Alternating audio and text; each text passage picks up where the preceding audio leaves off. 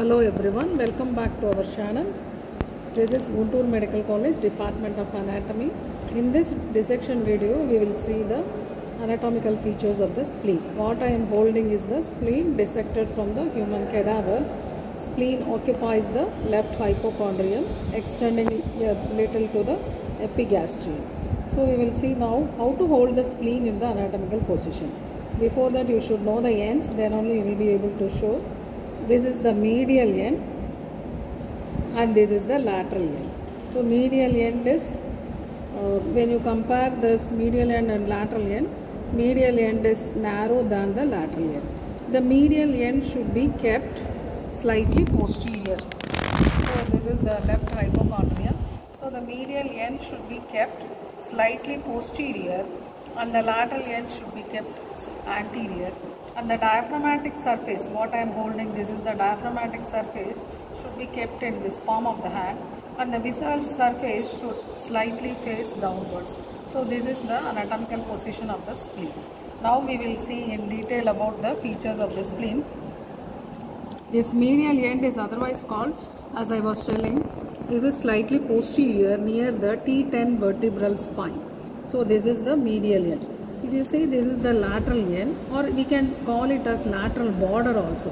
So this is the lateral border. And this is the superior border, and another is the inferior border. And this surface is the diaphragmatic surface, and this surface is the visceral surface. So the superior border will have the notches in the margin, but it is not prominent in this spleen. So these notches in the superior border indicate the development of the spleen from the lobules, and this is the inferior border.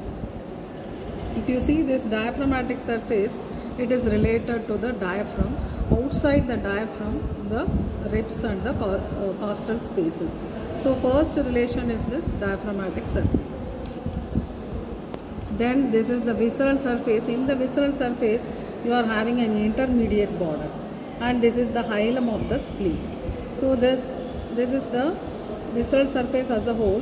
This upper part is related to the gastric impression, and this lower part, it is related to the, this is the lower part of the visceral surface related to the left colic flexure.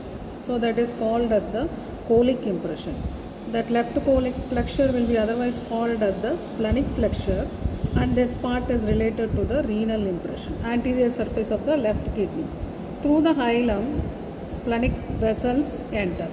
So this is the splenic vessels enter in the hilum of the spleen. If you see again this lateral border, this junction of the superior border and the lateral border, this will be called as the anterior basal angle. So this is the anterior basal angle or clinical angle of the spleen. Otherwise, when the spleen enlarges, this angle is palpated just below the costal margin when the patient is lying down like this. The first part of the spleen which is to be palpated is this anterior basal angle or the clinical angle of the spleen. Junction of the inferior border and the lateral border will be called as the posterior basal angle.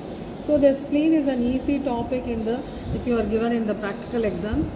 It has two ends, medial end or posterior end, and the anterior end or the lateral end, superior margin and inferior margin, and the intermediate margin. And this is the diaphragmatic surface, and this is the visceral surface. Visceral surface is related to the stomach, left colic flexure, and also to the left renal, anterior surface of the left kidney. And this is the hilum related to the tail of the pancreas and also to the splenic vessels. I hope you should have understood this very simple topic, spleen. With the next dissection of the abdominal organs, we will see in the next video. Thank you.